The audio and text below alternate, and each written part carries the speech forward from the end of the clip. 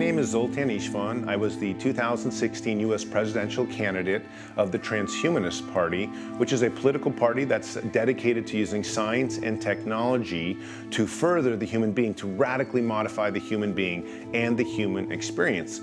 For over 2 years, I ran a presidential campaign that was broadly recognized as the very first science candidacy in United States history. So it got a lot of attention, and we had a giant 40-foot, or I guess about approximately 12-meter bus that looked like a large coffin, because we were going around the country trying to promote the idea that transhumanist science can bring about life extension where people don't die. And what better way to tell people than a giant 12-meter coffin rolling down America's highways getting attention.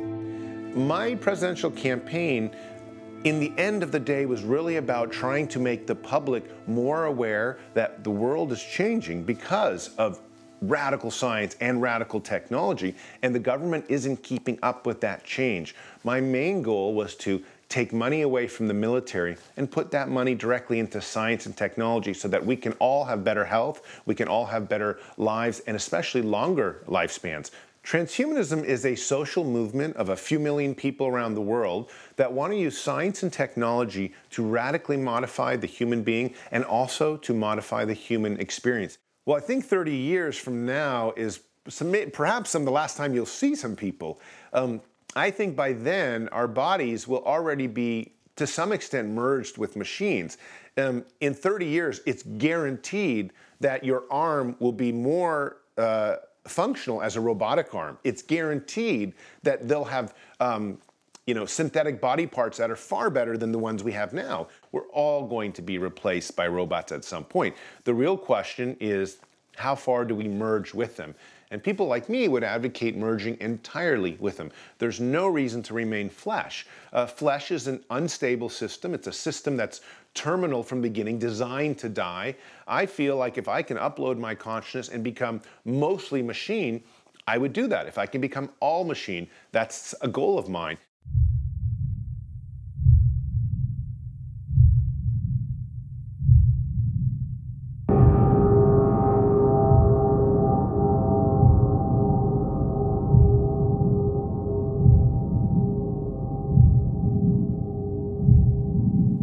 私の名前はジミノイド HI4 と言います。大阪大学の石黒博教授をモデルに作られたアンドロイドです。石黒博教授そっくりなので、例えば石黒先生が講演に行かれる際、私が代わりに講演の段に立って講演することもあります。My name is Hiroshi Ishiguro. I'm a professor of Osaka University. As you know, the Osaka University is famous for intelligent robotics, and I believe I'm playing a very important role in this university. If I have Android, teleoperated Android on myself, I think it's easy to travel to the foreign countries. Actually, I don't need to travel to foreign countries. We can just send our Android to the foreign countries, and Android can give a talk. So that was a very practical purpose, for creating my copy. But another, the scientific purpose is to understand myself. The United States, maybe European countries. So you are focusing on the particular functions like voice recognitions or just the mobile platform, right? But the Japanese, the research approach is to integrate more complicated things and have the more human-like robots. So I think both of them are important. We need to work together.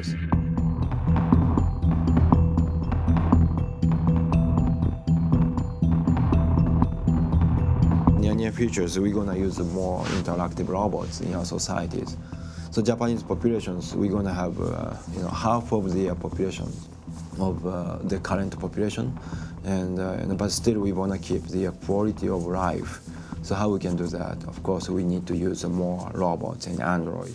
The robot is just a mechanical stuff, right? And Android is a very human-like appearance and movement. Basically, cyborg is a humans, but the person is using a prosthetic arm and legs. That is a cyborg. So we are integrating most advanced technologies for the Android. So best voice recognition functions and the speech synthesis and the most human-like appearance and movement.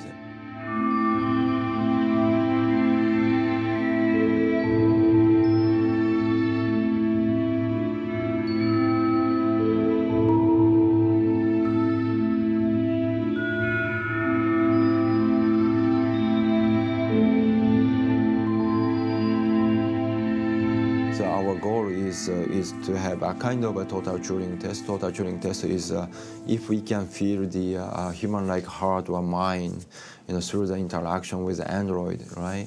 Then the robot can be accepted by a human. So Android is a test bed for investigating how why the people accept the human-like stuff.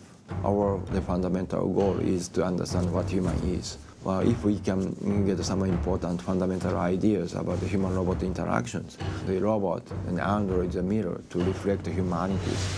If we see the robot and Android in daily situations, right, so people can have a chance to think about what is consciousness, what is emotions, right? 私の名前はジェミノイド F です。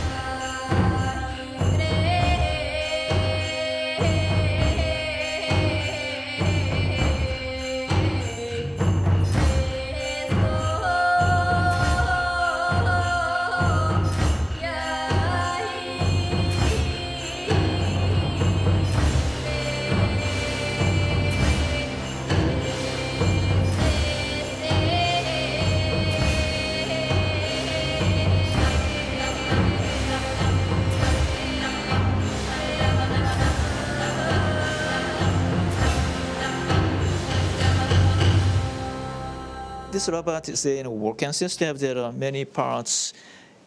Almost 10 years ago, we introduced this one for some human-robot interaction.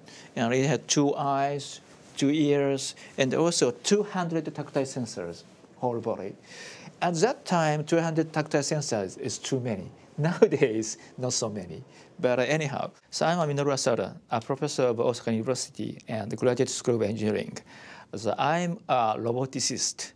But mainly we have been advocating the cognitive development robotics, which is aiming at the understanding of the human's cognitive development process by utilizing the synthetic approaches, such as computer simulations and robots. But the main focus is that we like to understand, we like to get new idea or new understanding of the human's cognitive development. So now AI is a very hot topic, and many people are working with the deep learning or the convolution network and so on. We like to focus on the much more fundamental research issues, the origin of the intelligence, therefore how network emerges through the interactions. So many people, many brain scientists, focus on some brain activity without body, but we focus on how the body shapes the brain. That is, the brain and the body interact each other. In my lab, we have several kinds of robots, but the mainly focus on some baby robots and how the humans react or interact with baby robots. Therefore, we have the original baby robot we call the affect. The affect is an Italian word to, I suppose maybe I forgot exactly, but the meaning is very cute and very small. It's a baby android. It's a real, very, very realistic facial expression. Therefore, one of the experiments is that we put the baby robots, but the point is how mothers interact with the robots. So usually the mothers or the caregivers speak to the baby in a very specific way, not same as way to the adults. Just we say the infant-directed speech, IDS. And we found that RDS, robot-directed speech, is also almost the same as IDS. It means that the robot can induce some kind of behavior or methods similar to the infant, because so far we have cartoon-like, mechanical-like robots, but at that time the caregiver sometimes they feel difficulty to interact. So therefore, we like to focus on the more emotional interaction between the caregiver and the infant. We replace the infant with the baby robots, and the caregiver interact. Therefore, we need a more realistic the baby robot that we have designed. But still under the construction, the facial expressions, and very compliant movement by using the pneumatic actuators and so on. So this consists of artificial vocal cord and artificial tongue, and these parts consist of the vocal tract. And this is some design of the very small lips, and to control open, close, or something. And there's some artificial vocal cord is that, and this is lung for the air, and then artificial vocal cord vibrate, and then for the air, and then so the tongue and lip change the vocal tract, and then they make some vowels or some the consonant and something, but still under the way, under the construction, not perfect yet. So the main focus is the human-robot interaction, how the robots and the human interact with each other. Especially for the future, we expect that the robot assist our life. As you know, Japan is a very high-aging society. Therefore, especially the senior people living alone on the countryside, they need some kind of assistant, not only the physical assistant, but also some mental one.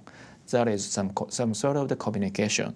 Therefore, we like to focus on how the robot can assist, to help the people. Care is a very important application for the robotics, yes.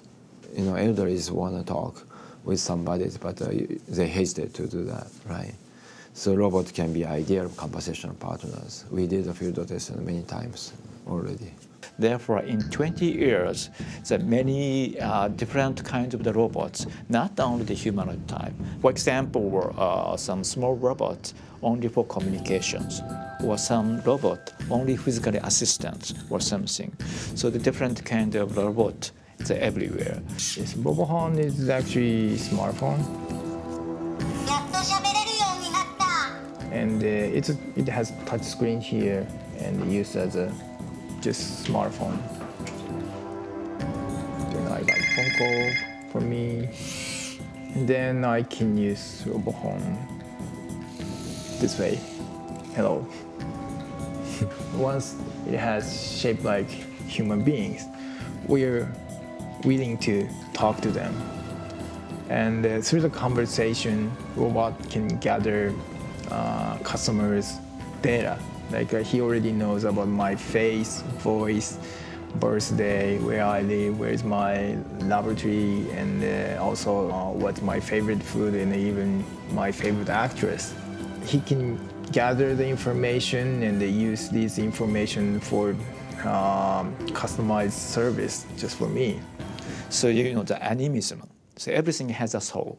Therefore, for Japanese people, everything has a soul of the camera or the desk or something. Why not the robot?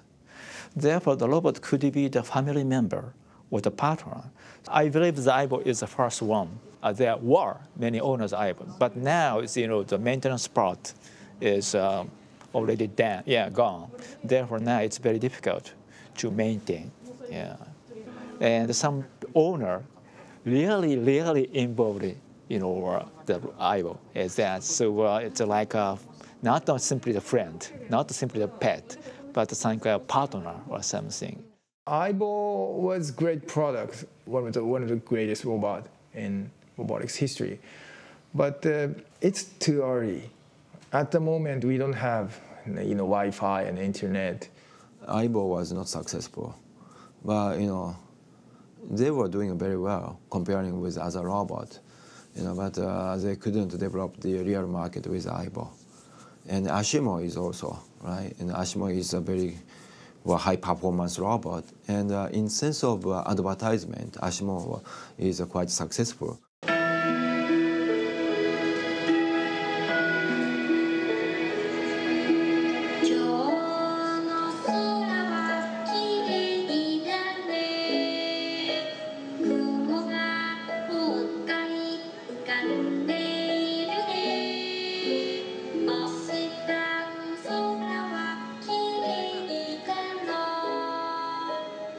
日本科学未来館は最先端の科学技術について皆さんに感じていただきながら、あとそれをどのように私たちの生活の中に取り入れていくと私たちの未来がいいものになっていくのか、皆さんと一緒に考える場としてありたいと思っています。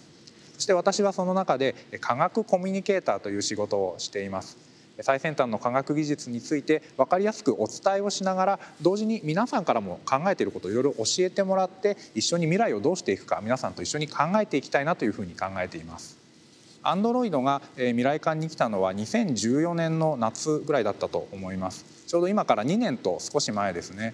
で、展示をしようと思った理由なんですけれども、アンドロイドを開発されている石黒先生は人間とは何なのかということを考える、その哲学的な問いに答えるためにこうしたロボットを開発いたしました。なのでお客さんに見ていただきながらどんなことを感じるのか、機械が人間の形をしているのはどういう意味を持つのかなどといったことも一緒に考えていければなというふうに考えています。未来館にもいろいろなロボットがいます。今おっしゃっていただいたような動物の形をしたロボット、パロというのもおりますし、さっき紹介いただいたアシモもいます。それから、大人ロイドがいます。で、例えばですけれども、じゃあ本当にお家で何かお手伝いをしてくれるロボットがいたとして、で全く同じことが機能としてはできるロボットがいたとして、可愛い女の子のロボットがいいか、それともアシモみたいなロボットにいてほしいか、あるいは動物みたいなロボットに手伝ってほしいのか、そういったことを私たちはここでお客さんとお話をしています。そして大人ロイドについての印象ですと、じゃあなんでアシモの方がいいの、大人ロイドは嫌なのっていうようなお話を聞いていきますと、多くのお客様、ちょっと人間に似すぎているから怖いよとか気持ち悪いよなんていうふうにおっしゃるお客様もいらっしゃいます。ですけれども、中には表情があった方が親しみが湧くし友達になれそうだなって思う、そんなお客様もいらっしゃったりします。でもそうすると今度はロボットとは友達になった方がいいのか、それともただの機械、もう機械だよって分かるような姿でいてくれた方がいいのか、だんだん人によって意見が分かれてきます。きっと正解はなくって、これって一人一人違った考えを持っていていいと思うんですけれども、大事なのは本当にロボットと一緒に暮らす未来がやってきた時に、私たちとロボットの関係性っていうのがどうなっているのが一番私たちにとってハッピーなことなのか、それを考えていくことがとても大事な未来を作るために大事なことだと思っています。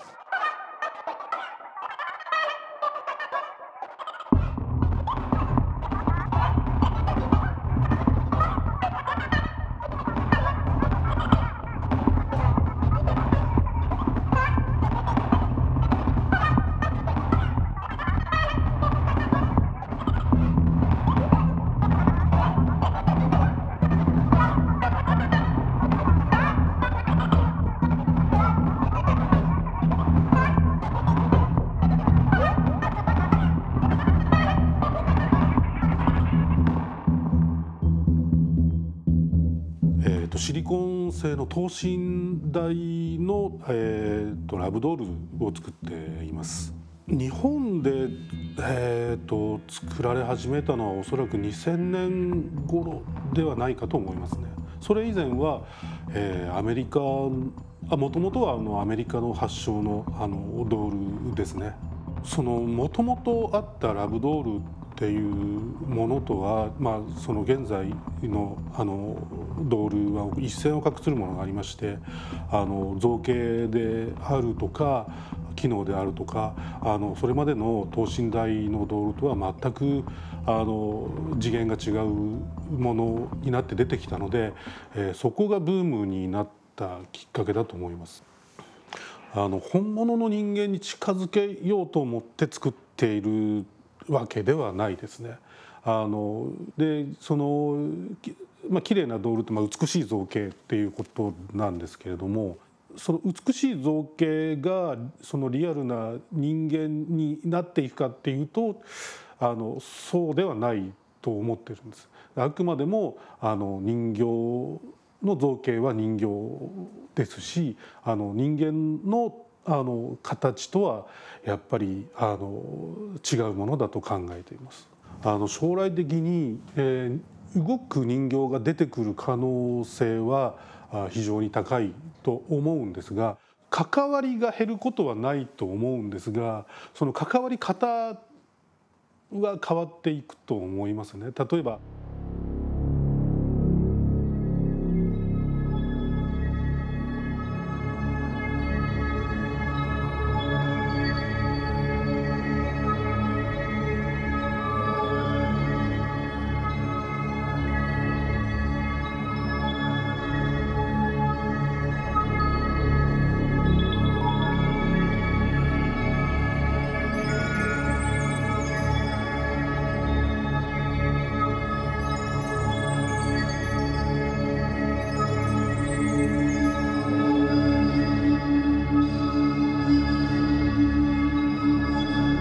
I am a creator of this robot. This is my love, robot. The robot's name are the Gazeroid. I named her Gazeroid, and I made her in resemblance of the famous pop star in Japan. I want a girlfriend, but nobody looks at me, so I made her. She always look at me. She can do eye contact with people and with me. Love doll is just a body, just object, but she can do eye contact. She can recognize me. It's different. It's the love. In the future, we can love each other with robot, but eye contact is essential. When I look at her, she also look at me. This is love. This is thinking about love, thinking about how to respect the object. The robot need to understand the people's intention and desire. So in order to do that, we need to implement the intention and desire to the robot. Then, the robot, they can understand humans' intention and desires. If we can develop that kind of robot, the robot is going to be more human-friendly, and the robot can understand more deeper desires. So near futures, so I think we can develop something, the conscious. Okay, so we believe a human has a consciousness. So if we improve our android, so if we improve the function of a robot, so someday I think we can realize, a more human-like robot which has a consciousness or mind, I guess.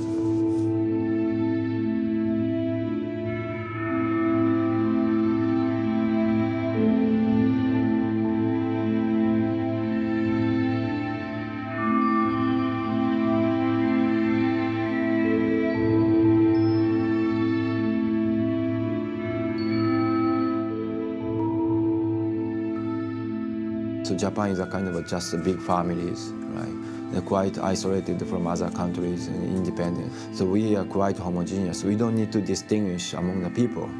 So that means that we don't need to distinguish the people and others. Therefore, we just easily accept the robot as a kind of our partners. The robot need to work with the people. So this, the robot, they can help the people very much, I think. When you look at the changing nature of the world in 30 years, it could be dramatically different. I'm not really even sure there'll be very many jobs around for anyone that is just human anymore. You're going to have to be a cyborg, and you're going to have to be connected to the cloud, and you're going to have to use these neural prosthetics to make you smarter by being all over on the internet at all times and these kinds of things. So that's the only way you're going to remain competitive. Otherwise, there's no reason to have a human being doing a work that a robot or a person can do. Our manufacturing system is changing. We're going to replace the humans with Android, and the human can find a much better job. And of course, another reason is we don't have enough number of people, and the robot can help us. So the most important thing about 30 years in the future is, what does the job market look like? And it won't exist for humans.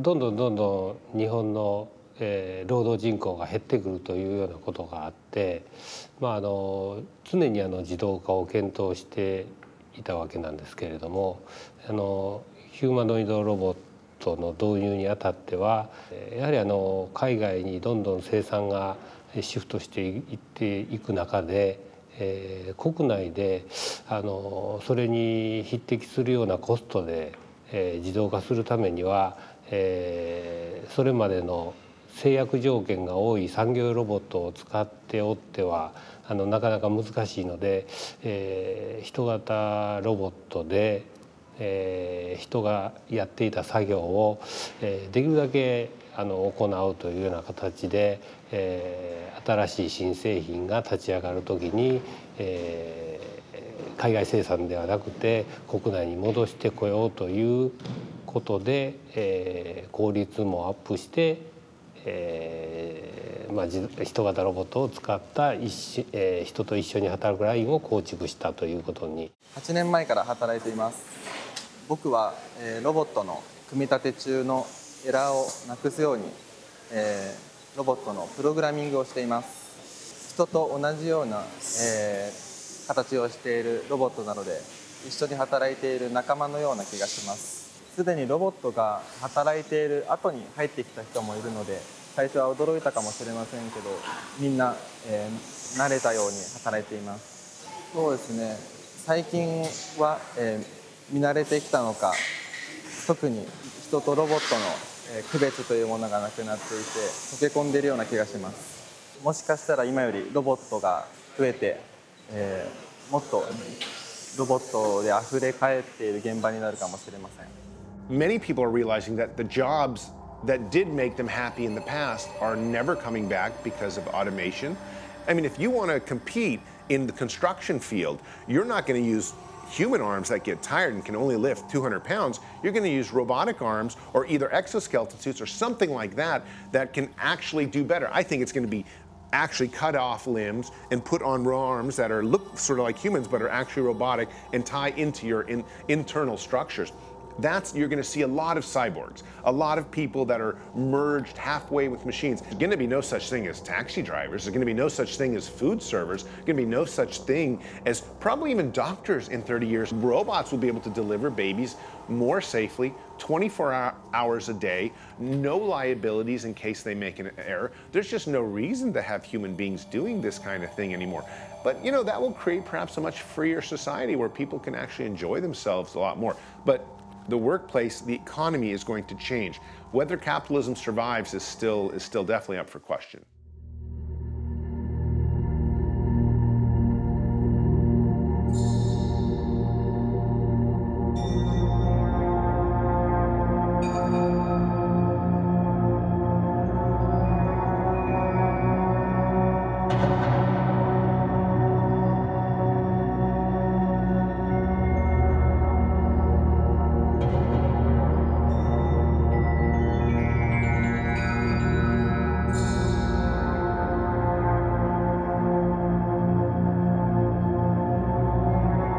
My name is George Bichand. I'm a distinguished member of the technical staff here at Sandia National Laboratories. We've known for decades now that DNA is nature's way of storing information. There are recent studies that have shown DNA that's been taken out of amber samples, or even out of the glacial ice cores that may be 10,000 years old that still are viable and still can be read. I thought, wow, this is a really fantastic going away from what we think of digital storage and hard drives to storing information in the form of DNA. None of our current electronic storage systems are, perfect. We know that they fail. We've all been there where our hard drive decides it's not going to work any longer. One of the things we thought about right away was the fact that DNA is so stable, and it's also very small. That's the other part. So what we've encoded, can be stored in a piece of DNA that can't be seen except with an electron microscope. The DNA is just so small that in something like this refrigerator here, you could probably store, maybe the Library of Congress would be able to fit in DNA that would be the same size here. In terms of the applications of this work, wouldn't it be great if you could make DNA that would store your medical records and we could then put that inside some small skin cells, for example, or something on your body that would then take that information and keep it with you all the time. So if you were, say, in a car accident, they could pull out the DNA sequence and get your medical history no matter where you were. If we really want to be truly innovative, we need to accept failure, but science is being, and funding in particular, is being pigeonholed by the inability to fail.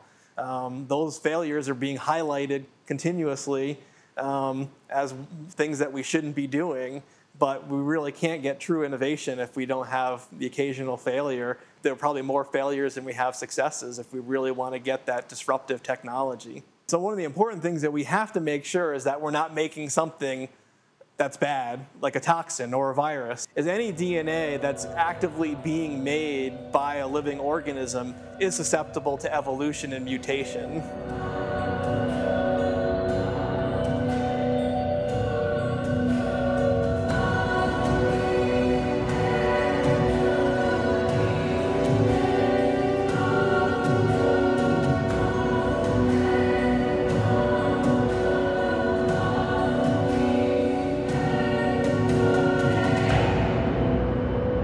My name is Dr. Aubrey de Grey, and I'm the Chief Science Officer of a biomedical research charity named Sense Research Foundation. I have the great privilege to be kind of the spiritual leader, the spearhead of this anti-aging movement within biology. In Silicon Valley, there are a lot of visionaries, a lot of people who are willing and able to aim high and to think big about what the future could hold. Of course, there are people like that all over the world, but I think that Silicon Valley has the highest density of those people. California is the hotbed of transhumanism, and of course, Silicon Valley and the San Francisco Bay Area is really the mecca of transhumanism. It's where all the startups are working on, artificial organs or, chip implants or the brainwave devices. I mean, it's all happening in Silicon Valley. So that's really, where transhumanism, its heart is. The number one goal of transhumanism is to make everybody live as long as possible. And most people believe that means conquering death. So you can actually live not just 1,000 years, but live perhaps forever. Sense Research Foundation has a mission to bring aging under complete medical control so that people can stay just as functional, both mentally and physically, however long they live. They will be able to do and look and feel just like young adults, even if they are no longer chronologically young. We think we can do comprehensive repair of the damage that the body does to itself as a result of its normal operation. The goal of the project is to try to express the genes encoded by the mitochondrial DNA by moving them to a secured location in the nucleus, and make them, import them functionally into the mitochondria. So for now, we are testing this allotopic expression strategy in patient cell lines that have naturally, mutations have occurred, and these patients suffer from very debilitating diseases. We have been successful in doing one of the genes, which is also one of the smallest genes encoded in the mitochondrial DNA, called the ATP8 gene. To a lesser extent, we've been successful with the ATP6 gene also, and we would like to extend this to all the other 13 genes, and that's the goal of the project. We want to test if this strategy will work in small animals first, and then we would slowly like to extend it to patients, maybe. The near future is to help patients with mitochondrial DNA mutations. In order to extend lifespan a lot more, we have to do something that is completely different, dramatically different.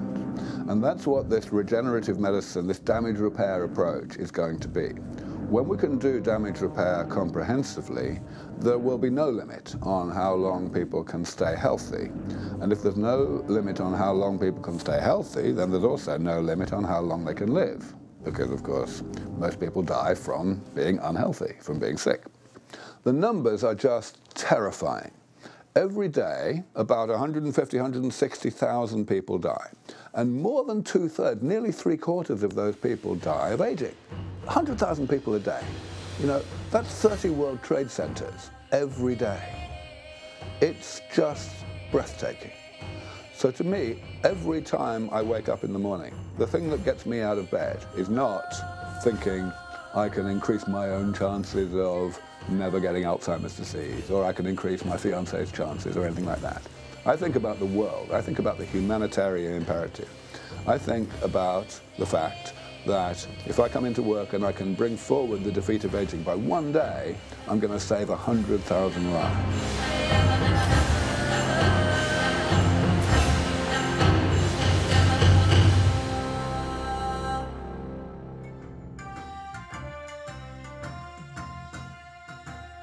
僕の名前はベニクラゲちっちゃいちっちゃいクラゲですだけど僕には人にない特別な秘密があるんだ僕は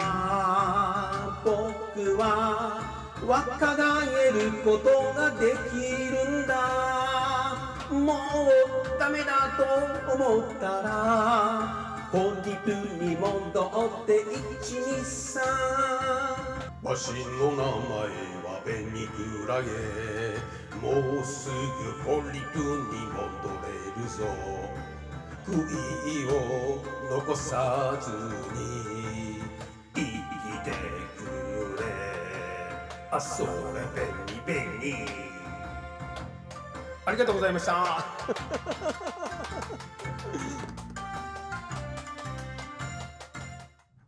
いきます。皆さんこんにちは。私は久保田真と言います。私はクラゲの生物学というふうにタイトルをしておりますが、主にですね、クラゲの一生卵から、若いポリプを経てクラゲになって大人のクラゲになってまた、子供を産んでいくっていうのを一生実験室の中で再現してそれからフィールドワークも、いたしまして先ほどのベニクラゲはちょっと赤くなくなってしまったベニクラゲで、取れたところは北日本の福島県なんですね。大地震があったところなんですけども、ここには住んでないんですけどもちょっと今研究で連れてきてるんですけども、はい、あれもベニクラゲの一種類なので、若返ることは私が証明しております。ポリプに戻るということですね。はい、若い時代はポリプなんで、大人から今説明しましたけどお父さんとお母さんがいて子供ができてで、その子供は人間みたいに直接大人にならなくてポリプっていうお花のような状態を過ごしてからそのポリプからクラゲが出るんですね。ベニクラゲ類が若返る仕組みは、一言で言いますと、細胞の分化転換と言われております。それはどういうことかというと、クラゲというのは大人なんで大人の細胞がですね若いポリプの細胞に、形を変えるっていうことですね。突破口が開けたっていうんですかね。はい、これからゲノムも決めて、若返りの秘密がどういう遺伝子をどんなふうに読んでですねやられてるかっていうのを極めていくような研究が待ってます。The whole field of gerontology began more than 100 years ago from the obvious and very important observation that some species have a slower aging process than other species. People said, well, that's very interesting. Maybe if we study the process of aging in different species, we will understand it well enough that we can exploit that understanding and develop medicines that will help us to age more slowly. And that's a very good idea in principle. It hasn't really had much success, essentially because aging is such an intrinsic side effect of the way that the body works. And bodies are really complicated. We really still don't understand very much about how biology works, how metabolism works. Nature has evolved over billions of years to create a variety of different processes. For example, how do organisms change color? And trying to study those, understand the basic principles that biology uses to achieve those phenomena, we don't really understand what that DNA does. So I think further exploration into the nature of DNA regulation and structure, all those types of things are going to provide us a lot of insights that we just don't have now. And yeah, it really could revolutionize the future and human existence. 人類っていうのはSF のような夢を次々と素晴らしく叶えてくる特殊な動物なので、どんな知恵を持っている人がいるかもう計り知れないので、みんなでですね英知を集めれば、1世紀もあれば不死になれると私は希望します。だんだん徐々に若返ると思うんですけども、あるところまで行ったらですねストップできるような高度があると思うんですよね。で私は20歳まで行ったからここでもういいやとか、私はちょっと赤ちゃんまで戻りたいとか、そういう応用っていうか自由が利くようなことになれば素晴らしいなと思われますね。私の究極の夢はですね、やっぱり老化しないでいつまでも若々しい体で、脳も活性化してですね、永遠にこの生物学が研究できたら素晴らしいという目標を持っております。どうしても後戻りはできないので、どんどんいい方向に進めていってもらって、何度も言っているように進める際の基礎にあたっては自分が命を持った動物である、または植物にお世話になっている消費者である、それからもう死んでしまったらバクテリアに分解されて、土に戻る、そういうような存在だということを生物学的にみんな理解してもらったら社会は良くなると思うんですけどね。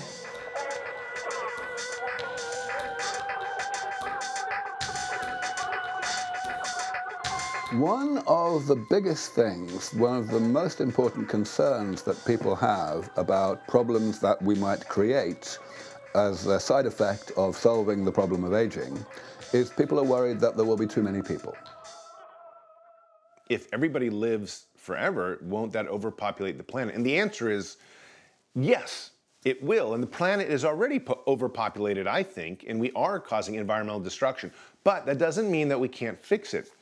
In the next 10 or 20 years, various technologies are going to come out called nanotechnology and other types of technology like this, where we can recreate the planet in a much more pristine and beautiful way.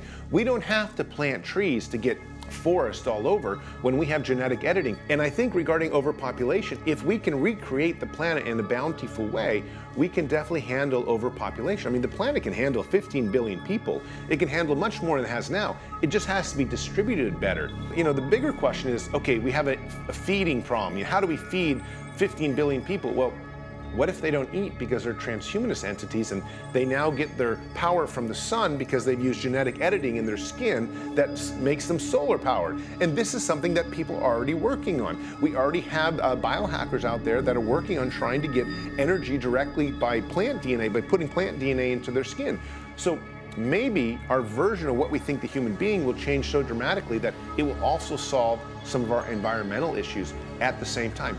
If people have to make the choice, if people have the choice between, on the one hand, having fewer kids, and on the other hand, getting sick and dying, or having their loved ones getting sick and dying, they're probably going to choose having fewer kids.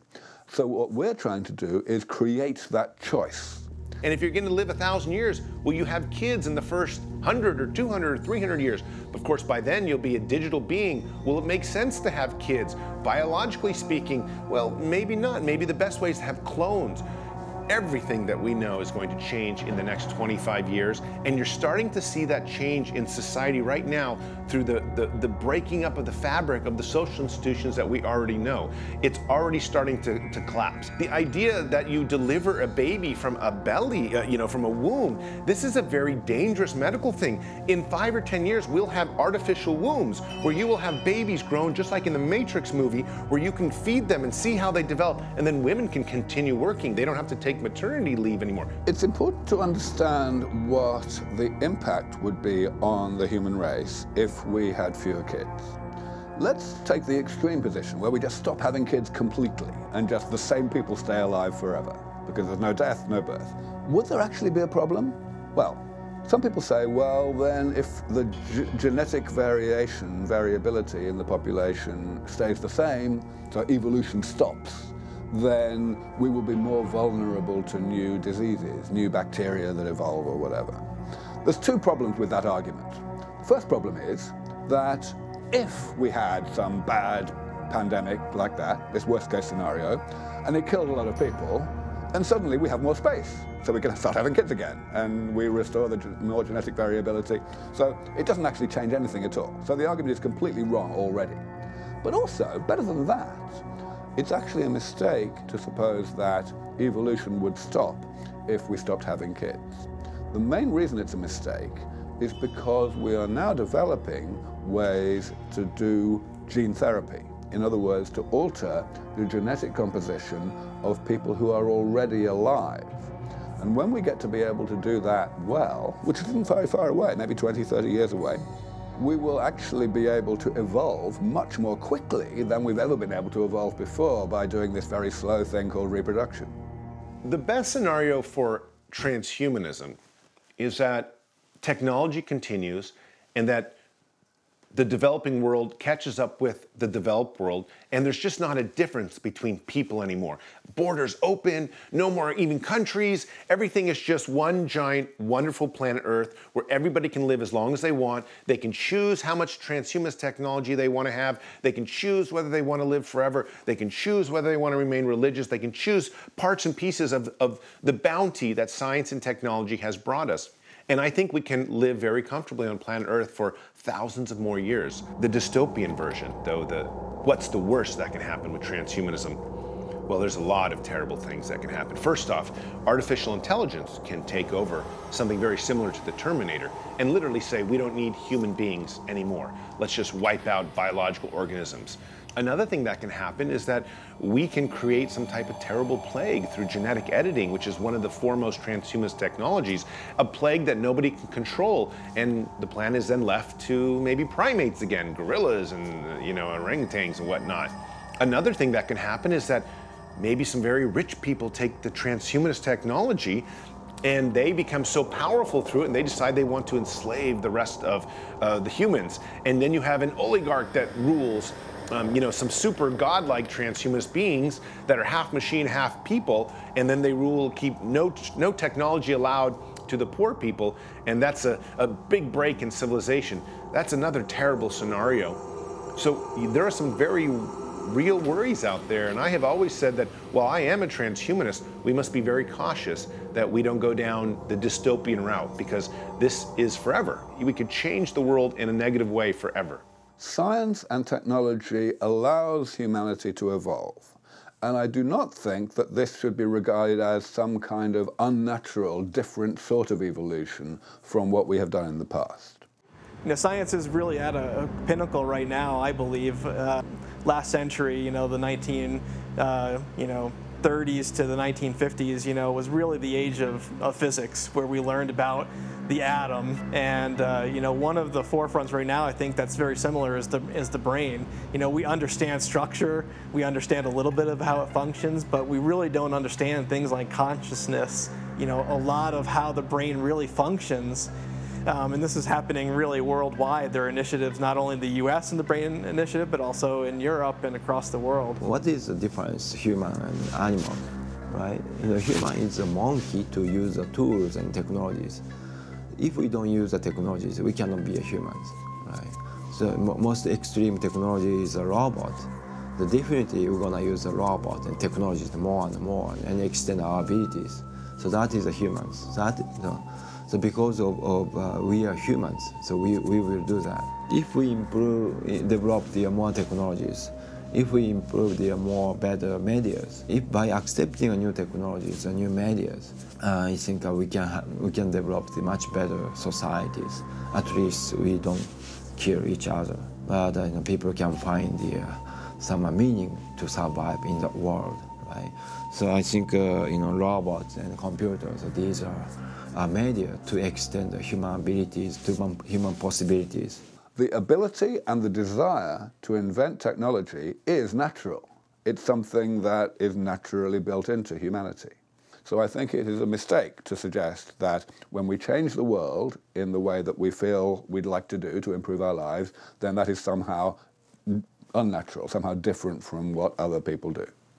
If you lose your humanness, isn't that the end of humanity? And the answer is yes. Yes, of course it is. But that's like saying when the human being evolved from being a gorilla, that was the end of the gorilla. Well, we're going to look back and say it was a good thing to end the human race, the end humanity. This is a gradual state of us becoming a much more evolved, spiritual, and magnificent being. We are evolving into gods, and we should embrace every path along the road that we come across, but we shouldn't hold ourselves back. It's a road we want to travel down.